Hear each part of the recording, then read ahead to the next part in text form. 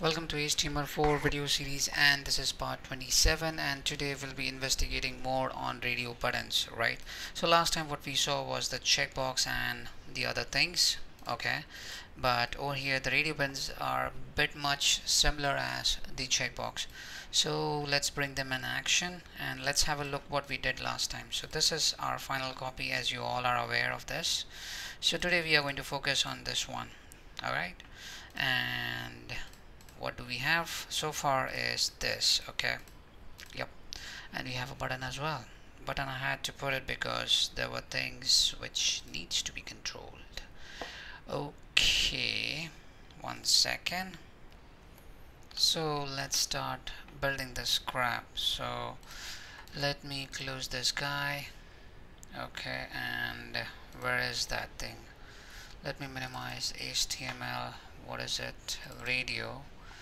And I'm going to open this thing, notepad, and let me get this a bit wider space, and I'm going to put the radio button right over here. So Control C, as usual I'm copying the row, nothing more. So we'll be focusing on only this part, okay? So I'm going to write, this is going to be my 6, and over here this tag is going to be input type is equal to radio. Okay, so this is my radio type. Name is going to be radio 6, and the value is going to be, 1 second, the value is going to be male, and let's hit enter, tab, and delete, and let's bring in this guy a bit down so you guys can see. Copy paste, and the value is going to be male, okay?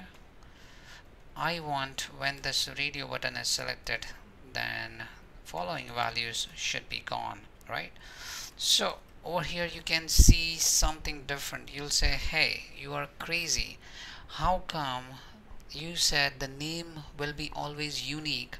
How come this is different? I'll explain you why this is different. The name I have kept as same. That means it means either I can choose male or I can choose female, right? So this is how it works. So let me Alt Fs and save it, and let's browse the copy. So you can see you have male. Oops, I have male and male. What I've done, male, okay, I have to do female. Refresh, let's hit F5, and I have female now. So either I can choose male or I can choose female. This condition works if I have the same name, okay? Now let's say an example. I go something like this and I put in one more option, but I say the name of this control is going to be radio 6.1 and the value is unknown, and I'll say not sure. Alright, all of us, and let's hit refresh. The moment I hit refresh, you can see that I can choose male or female, okay? Because these guys are grouped because they have the same name.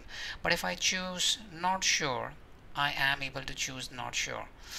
Well, sometimes it happens that you want something to be left out as a different. In that case, you go something like this. Now, if logically it should be a part of this, Alt Fs. So once I do that, and now if I hit refresh, out of these three guys, I would be able to choose only one, either male or female or not sure, okay? So somebody has to be true, okay?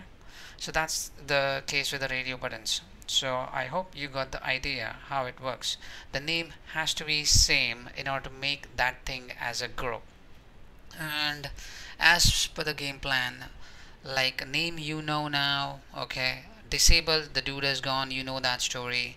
Check means whatever you have selected, that property, and the value is whatever value you have set up. So again, this is the same case like checkbox. If you don't choose any of these options over here, if you don't choose it, and if you simply hit, then it will not pick up the value. So let's take a look one more time quickly.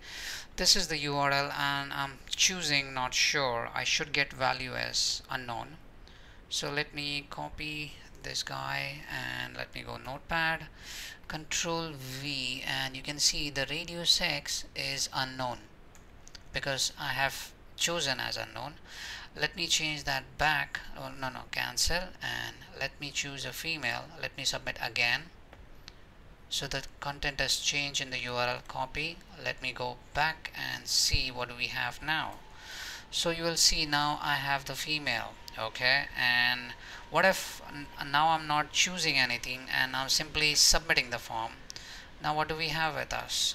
Let's check. At this time you have guessed it right. There would be nothing. This radio 6, this control is gone. Okay, so you got the idea, right? One of them has to be checked if you want to pass this information onto the server. Okay, so this is about the radio buttons. So I'll take this guy as down and I'll put this as an action, and this is done, right? So we are making a good progress. Now next is 6, 7 and blah blah blah. So let's wrap this up, and after that we're gonna start building a website. So I hope you enjoy this video. If this video helps you in some way, then please subscribe to my channel and share this video with your friends. Thank you for watching this video. Good night and take care.